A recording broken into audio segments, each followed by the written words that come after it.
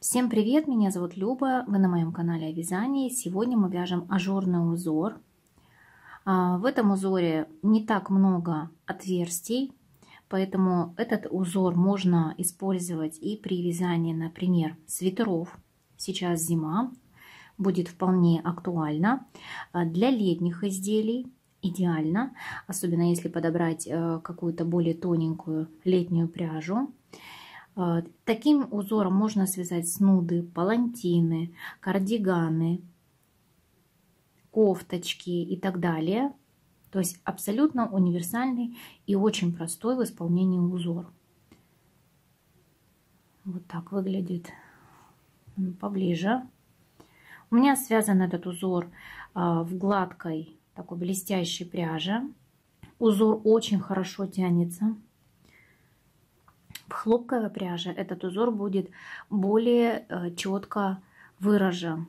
То есть здесь у него немного такая пружинистость есть. В хлопковой пряже узор будет смотреться еще интереснее. И изнаночная сторона. Раппорт узора составляет 4 петли.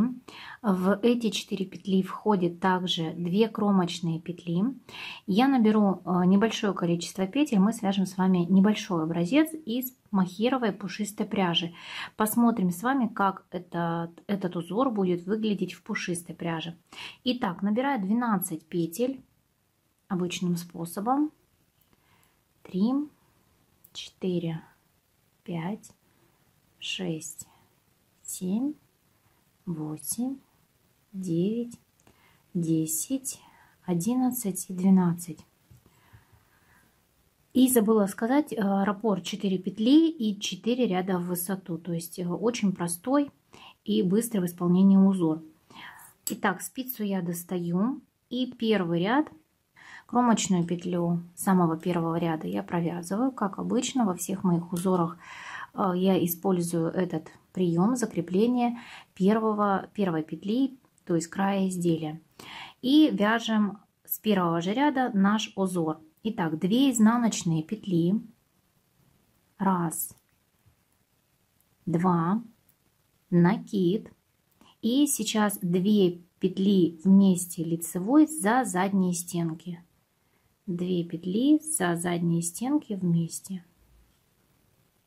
Готово.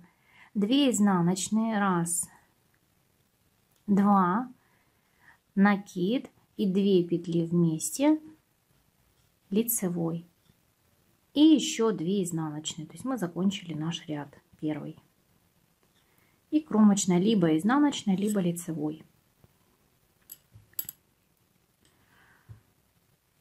Второй ряд. И все четные ряды мы будем вязать 2 лицевых, 2 изнаночные. Итак, кромочную сняли, 2 лицевые, 2 изнаночные. То есть накид предыдущего ряда мы вяжем изнаночной петлей. 2 лицевые, 2 изнаночные. Накид также вяжем изнаночной. И заканчиваем ряд 2 лицевыми петлями. Кромочная, изнаночная. Второй ряд провязан. Третий ряд кромочную снимаем. Далее вяжем 2 изнаночные. 2 петли вместе лицевой за передние стенки.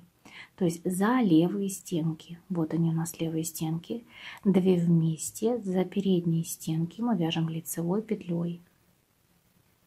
Готово. Накид. 2 изнаночные, 2 петли лицевые. Из 2 петель лицевых мы вяжем 1 лицевую за передние стенки. Лицевая провязана, накид, 2 изнаночные петли и кромочная изнаночной. Третий ряд провязан. И четвертый ряд, как и второй, мы вяжем 2 лицевые, 2 изнаночные. Накид предыдущего ряда мы вяжем также изнаночной, 2 лицевые, 2 изнаночные. Заканчиваем ряд 2 лицевые, кромочная, изнаночная, Вот и весь наш узор. В маленьком образце, конечно, узор выглядит нечетко. То есть всей красоты узора пока не видно. Давайте мы свяжем с вами еще один раппорт. Тем более, что узор вяжется действительно очень быстро. Кромочную сняли.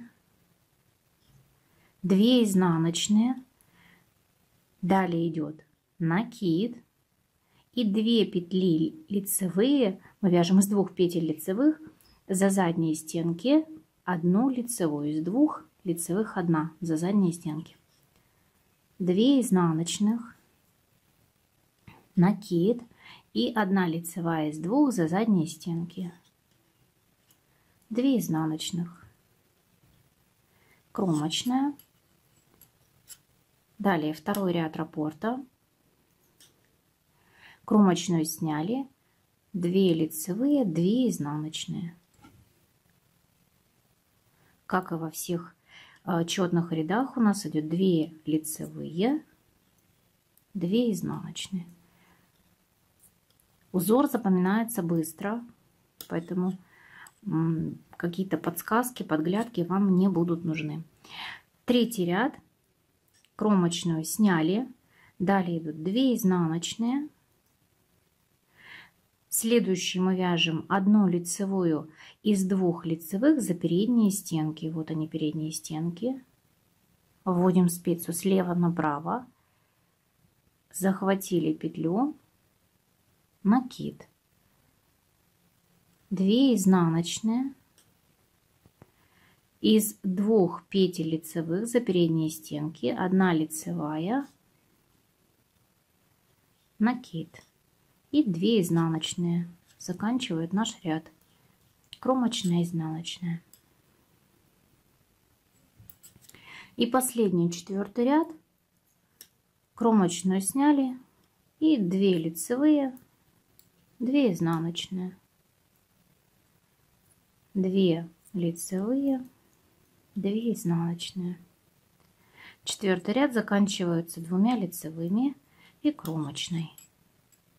Изнаночная сторона и лицевая сторона. В пушистом образце этот узор выглядит также очень интересно, красиво. Посмотрите, как объемно выглядят эти ажурные дорожки. И этот узор идеально подойдет для вязания, например, как палантина. И даже для вязания мохеровой паутинки, кофточки, джемпера. Так получилось, что пряжа гладкая и пушистая у меня похожих цветов. Ну вот, смотрится, конечно, интересно. Я бы сказала, что в пушистом образце мне этот узор нравится больше. Не знаю, как вам, напишите в комментариях. Если этот узор вам понравился, не забывайте поставить лайк этому видео, подписаться на мой канал. И до встречи в новых видео. Пока!